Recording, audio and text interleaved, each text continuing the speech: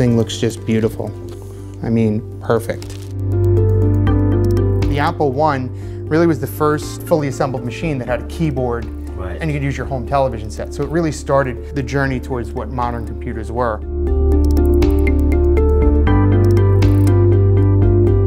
Because these were intended for hobbyists, a lot of people modified them. This is one of the few that has none of that, and that's one of the things that makes it really attractive to a collector. This thing hasn't been touched, so it really does look like it just came out of the box. That was the striking thing. When I saw it for the first time, I was like, this is absolutely in pristine condition. So we're all set up. I did have to go through and just kind of reseat some of the chips because you did carry it all the way over from LA, so it's pretty far to get here to England, and you just wanted to make sure everything was tight, it was all set to go. So let's just power up like it's 1976.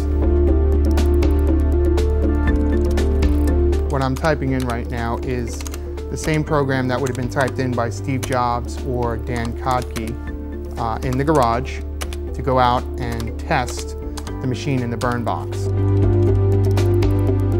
I'm going to load up Apple the 30th and just let this run.